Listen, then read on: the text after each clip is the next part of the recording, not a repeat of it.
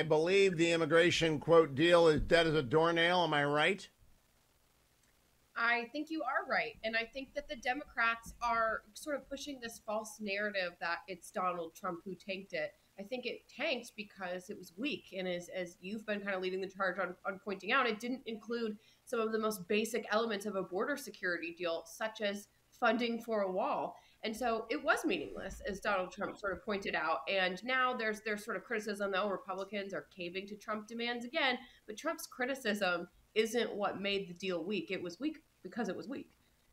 And it doesn't say anything about the president, the former president, or anything. It says that the Senate got cornered early on. They made the same mistake they've made before, which is to accept the premise that we can do a deal without a wall. And I just wonder, is there any Republican senator who will go on record and tell you whether or not they even asked for a wall?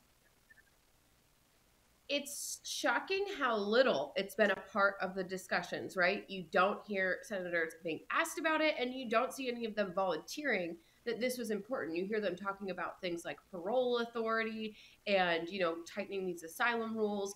But, until you have a wall, that incentive structure for people to keep coming over the border will be there as long as there's a pretty good chance they'll get to stay. And there's no barriers to entry, literally and figuratively. The razor wire case this week, the Supreme Court upheld the Border Patrol's ability to remove obstacles placed by the Texas governor. And I understand the constitutional law ruling there, but barriers are what people want.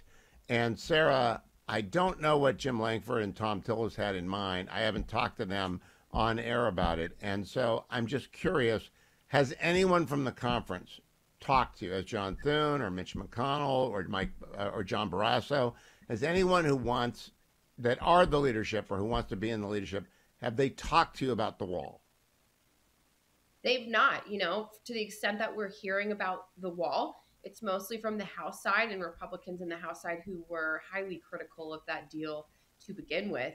And you did not hear that from any of the negotiators, and frankly, from very few of the senators. I think that some of the more conservative ones obviously really want a wall, especially those from border states like Senator Ted Cruz, but they weren't necessarily part of the talks. And so I think it's unsurprising that these collapsed, and sort of shows a pretty glaring tactical error from Republicans who do support aid to Ukraine for tying these two together and allowing aid for Ukraine to languish this long. Now, I do support aid for Ukraine, and I hope they bring forward the bill, and they send it to the House. I don't know if the House is going to bring it to a vote or not. Is that the plan now?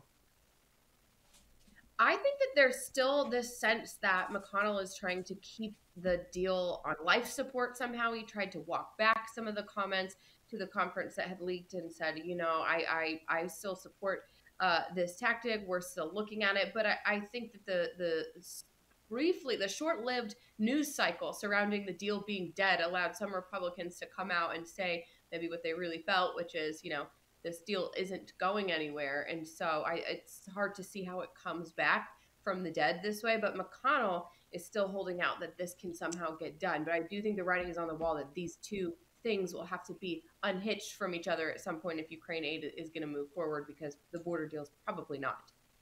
Well, they can do Israel, Ukraine, and Taiwan together, but do not put in the border deal because it makes Republicans look bad. The former president is right; it have to be perfect. It's not perfect without 900 miles of wall, so that's a thing. I want to get your reaction, Sarah, to the International Court of Justice this hour ruling that Israel can be tried for genocide. It's repulsive. It's disgusting. It's actually one of those moments when you realize there is no such thing as an international organization worth its name. Do you expect any action in Congress to condemn this move? The Congress has actually been, especially in the House, pretty strong on this situation. I'll be interested to see what Joe Biden does as well, what he says about it, because he's been increasingly boxed in from the far left of his party, and he's under more and more progressive pressure. I mean, he's hemorrhaging votes from the left and from the middle right now, so he's in a really hard place. I've been kind of waiting to see if the progressive pressure causes him to shift at all, and so he will be under a lot of pressure not to condemn this kind of move forcefully, because it's what the activist wing of his party wants to see. They'll be celebrating this.